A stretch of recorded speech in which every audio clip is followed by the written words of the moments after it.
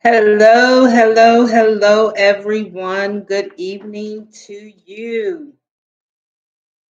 I'm going to wait a few minutes to see if we can get some more folks to join in. Tonight, I'm going to talk with you about airbrushing your competencies. And no, I'm not talking about painting, but it kind of sort of correlates with the different techniques that are used in airbrushing. Okay, so if you're a painter or if you ever painted before or airbrushed before, um, this is going to help you out with your competencies in both your nursing theory and your manual skills. Okay, if you could, y'all know I'm already going to ask, okay, for you all to, as you're joining in, type in your authorized administrator, okay, either Credentia, Pearson View, Prometric, Headmaster, or the American Red Cross, and what state that you're going to be testing in, okay? This is going to be an awesome, awesome live stream. So hopefully we can get some more folks to join in, okay? Just going to give it a couple of more minutes, well, not a couple of more minutes, but maybe like 30 seconds to another minute to see if we can get some more folks to join in so they can reap the benefits of this live stream. I hope all of y'all are doing well tonight. I hope each and every one of you had an awesome day. I had an awesome day. Busy, but awesome. So let's just wait and see if we can get more folks to join in here.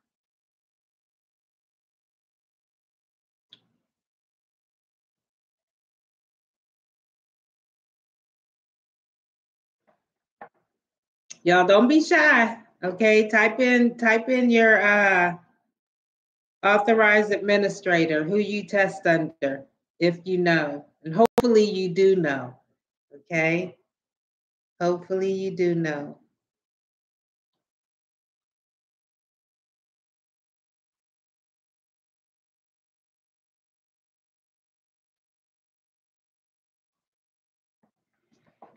All right.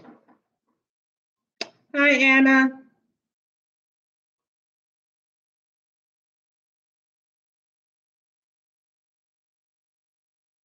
Yes, you are 100% correct. You would have to participate in another nurse aid training program.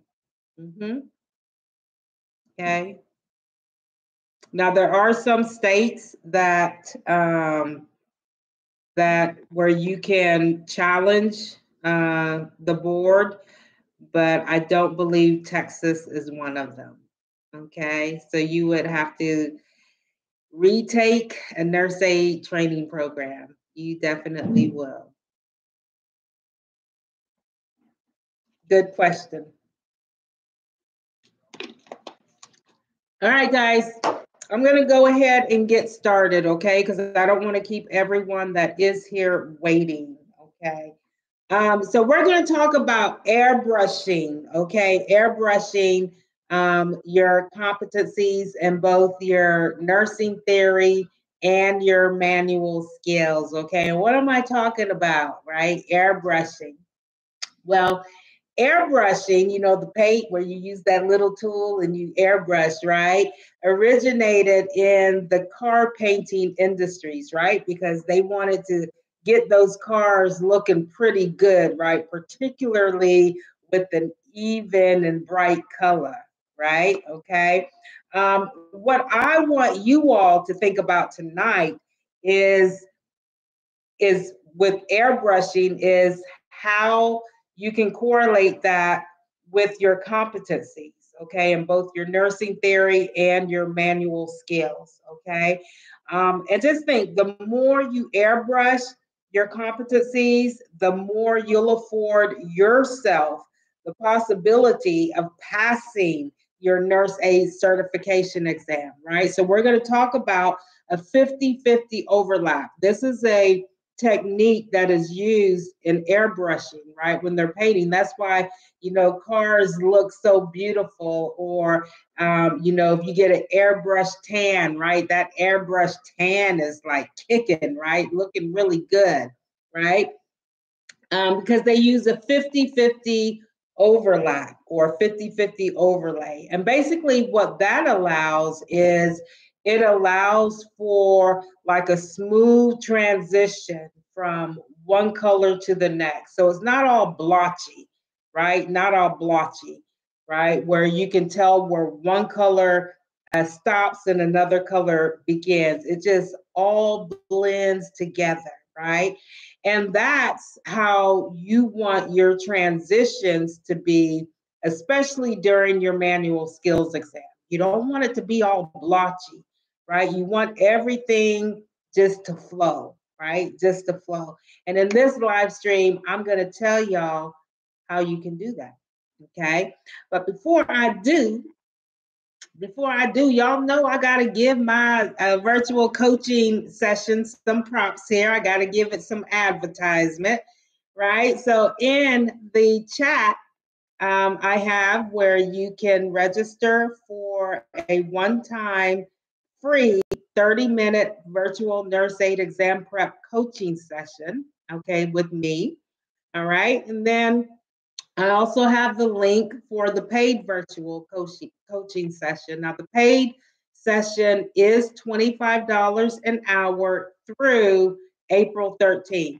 After April 13th, the registration cost is going to be $55, okay, which is still well under, right, what most personal coaches or trainers charge, right? So it's still at a very affordable price. But if you know that you're going to need the coaching session, go ahead and schedule, book however many paid sessions you want now before April 13th, before the price hikes, okay? Before the price hike of $55, okay? And then you can also visit my website at www.nursejar.com if you'd like to read some of my blogs. I think I only got 2 blogs up there right now, right? But I plan on doing more written blogs. And also, again, if you want to sign up for either a free 30-minute virtual session or a 1-hour paid session, okay? Then I also have my email, nursejar1323@gmail.com. For anybody that may just have, a question here or there, if you want to, email me. I try to respond to my emails within a 24 to 48 hour period, okay? All right, guys, so let's get into why we are here, okay? Airbrushing, the 50-50 overlap, right? We want to make that transition from one manual skill to the next, nice and smooth, okay? And so it's really important, especially if you're just starting out with your training. This will help you tremendously. Okay, it will help you tremendously. Or even if you've already completed your training, right? And you're trying to refresh, this will help you. But the earlier you start, the better it will benefit you, okay? So when it comes to your nursing theory, you as a student know the best way that you can learn, okay? Your instructor does not, all right? Unless he or she asks you, right? And you tell them, okay, how you learn best, whether you learn best visually or, you're an auditory learner or you're a kinesthetic or tactile learner, right? You learn better with your hands. What you want to do is with your nursing theory, right? Your written knowledge exam is the majority of those questions are based on, real life responses to real life situations, okay? What you would do, right? or how you would perform a real life nursing task, right? You know what you are allowed to do um, as a nurse aide in your state, right? So your scope of practice, right? So your nursing theory portion of your training is extremely important. This is what we call the didactic or the lecture portion of your training. Extremely important because this is when we as instructors instill in you that knowledge, right? We're giving you that basic foundation for you to carry away, right? When you get employed somewhere, right? This is how you're going to be doing things, performing nursing tasks in real life, right? Because we talk to y'all, about, documentation and the nursing process and the health team and infection control and communication and your basic nursing skills and your personal care skills, right? And mental health and dementia, right? We talk to you all about that, right? Critical thinking, nursing judgment, practical thinking, right? All of that is going to help you in the real world, okay? And so, what you can do with that, like I said, people learn differently, people learn at different rates of speed, right? People use different techniques or methods that will help them to learn better. And like I said, you as a student know how you learn best, okay? And sometimes instructors, they are wanting you to change the way you learn instead of them, modifying their teaching style, right? So sometimes you have to take things into your own hands. You have to motivate yourself and take the initiative to take whatever your instructor gives to you and how your instructor gives it to you and transform it into a method or technique that you can learn better, right? Okay. It's easier for us as an instructor to modify our teaching style, right? Because it's just us, it's just one person, instead of trying to have, our students change their learning style, right?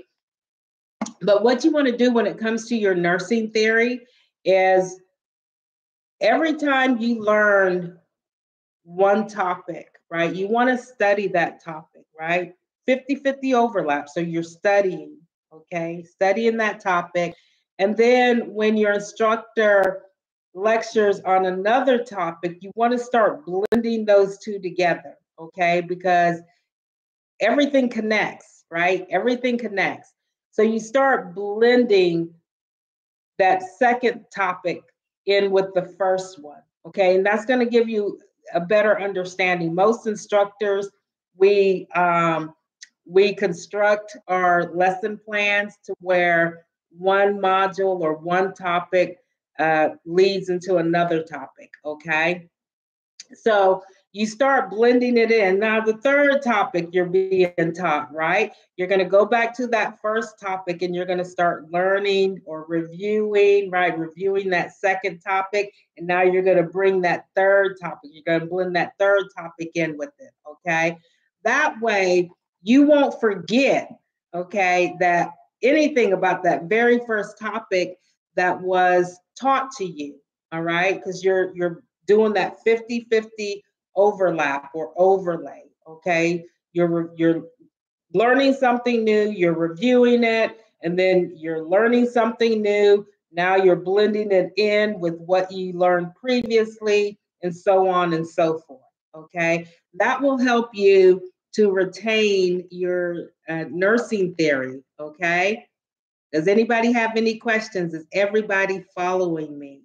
All right. Okay. So nobody's asking any questions. So I'm hoping that y'all are all getting this. Okay. So now let's talk about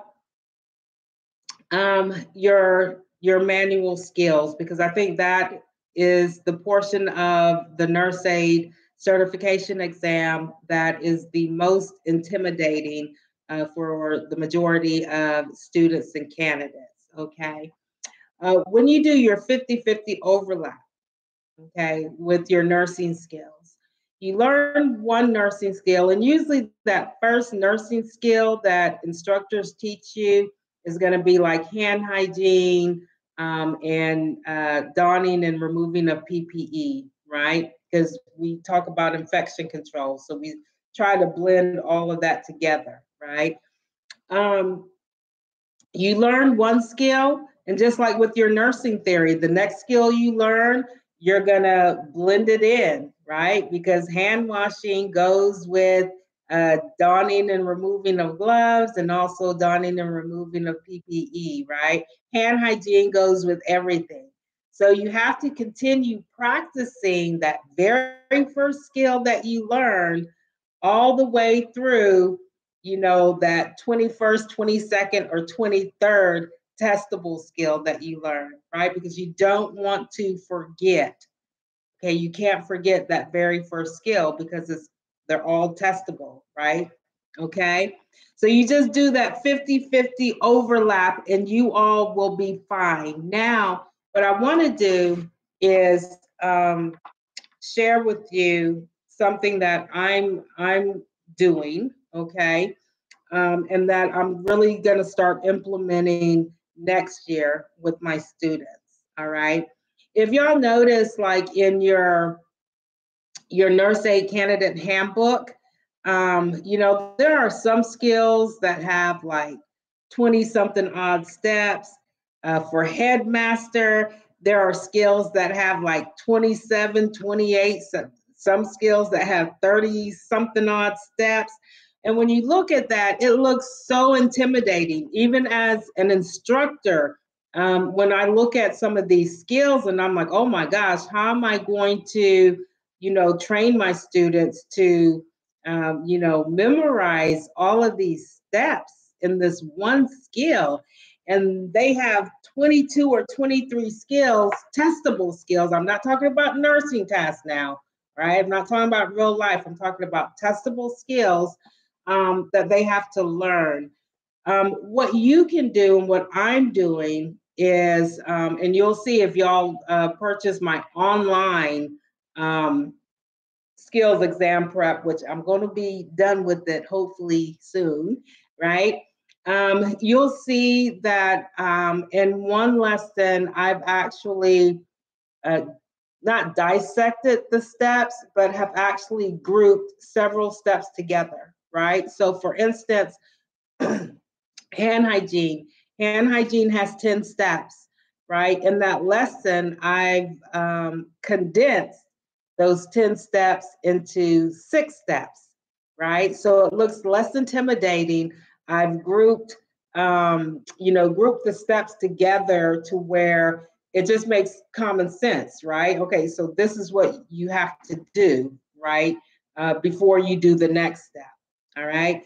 So that's another way that will help you to learn these skills. Okay, it's just by grouping the steps, doing it how you learn best. Okay, grouping 2, 3, or even 4 steps together. Okay, and then just practicing those groups of steps and then adding on to it.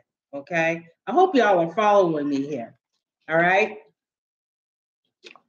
Another thing that you all can do that I highly encourage you all to do is to get yourself a little setup. Now, I showed y'all in the live stream, I bought like a 3-tier shelf, and I got like supplies. And even if you don't have the exact supplies, you can use household items, right, to substitute for certain supplies. If y'all watched the, live stream that I did, I think like a week ago or almost 2 weeks ago, I showed y'all different household items that you could use to substitute as, for the actual supply. Like instead of a bedpan, use a baking pan, right? A basin, you can use one of those, rectangle storage bins that you can purchase from the Dollar Tree or Family Dollar for $1 or $2, right? Use that as a wash basin, okay? But different things that you can use. You want to go ahead, especially if you're just starting out in your nursing training. you want to go ahead and start building up your supplies that you can use at home to practice with the skills.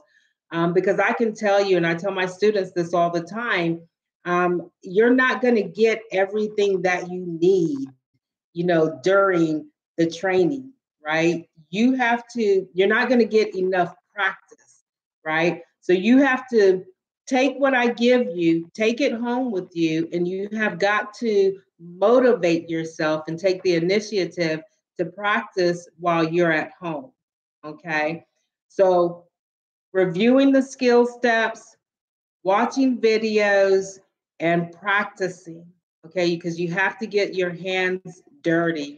You have to get your hands dirty. Okay, so just reciting the steps, watching videos isn't going to do it. You actually have to use your hands when it comes to the manual skills. Okay, so to get that good practice in and for you to become competent in the skill. All right. So, guys, I hope this helped. I got to get ready to go. I was only able to spend like 30 minutes on this live stream because I have a lot to do tonight.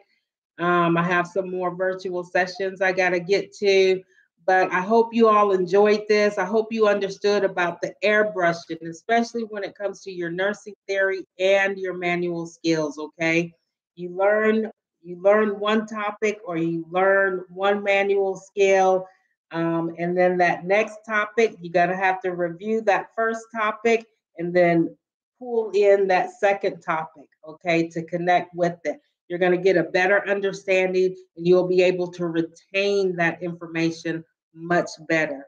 Same with your skills. You learn one skill one week, you learn a second skill another week. You still got to practice this first skill. Okay, then when you learn a third skill, you still have to practice those first two skills along with that third skill that you learn. Again, everybody learns differently. Teachers teach differently, okay? There are some instructors that will modify their teaching style to, work across the board with all the different learning styles that he or she has in their class.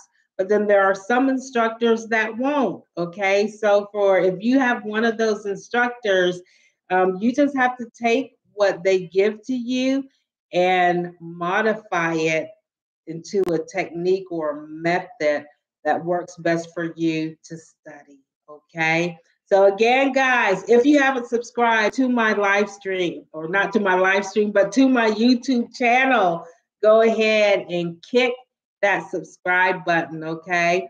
Um, Again, in the chat, I have the links for the free 30-minute virtual coaching session. This will allow you, right, to, decide whether or not, a paid virtual session will actually help you, will actually benefit you. If you want to jump right into it, have the link for my paid virtual coaching sessions there. I have my website and also my email if you have any questions, okay? Remember what I told y'all in my last live stream, okay? You have to ask yourself, is your future worth it, right? Is your future worth it? Is your future, meaning you passing your certification exam, is it worth going out buying your own supplies, right? Is it worth paying for a virtual coaching session, right? Is it worth it? Is it worth it? That's what you have to ask yourself. And if you say, yeah, my future is worth it, then go out, start buying your supplies, start gathering things that you have in your home to use or to substitute for, the actual supplies. Go on my website, register for a free 30-minute virtual session.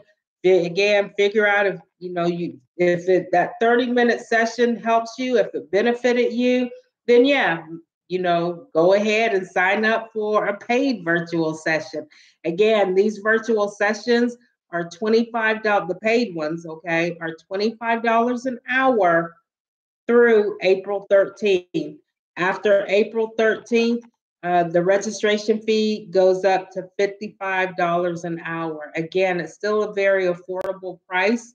It's going to be well worth your money. And it's still extremely below that baseline that most, virtual coaches charge you. Okay.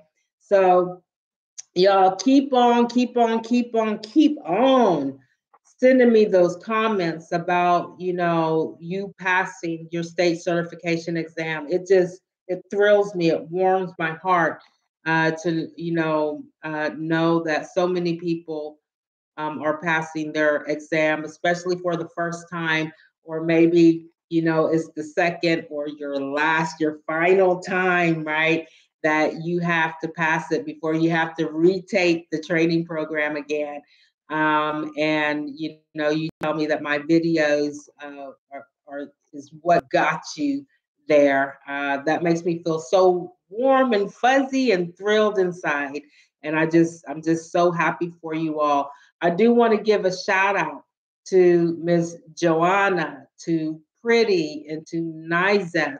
These are three clients that, I'm sorry, guys, those are three clients that have partaken in my virtual coaching sessions that passed their nurse aid certification exam. And I think Joanna was Credentia, if I'm not mistaken. Nizeth was Credentia, and Pretty was headmaster. Okay. So I do virtual coaching for all the three major authorized administrators. Okay. So if you're needing help, you need the help. Go ahead and sign up for that free one-time 30-minute virtual coaching session. And again, like I said, I know I keep repeating it over and over and over again, but at least that way you'll get a free 30-minute session, and you can determine from that session whether or not the paid sessions will be beneficial to you. Okay, guys, I gotta go. I will talk to you all later. I hope that you enjoyed this live stream. Start airbrushing. Start doing that 50-50 overlap, okay? Especially if you are just starting out with your nurse aid training, okay? That's what you want to do. Hey, guys, thank you. I appreciate you. Thank you for being such loyal subscribers, okay? I really do appreciate each and every one of y'all. Y'all have a good night. Ciao.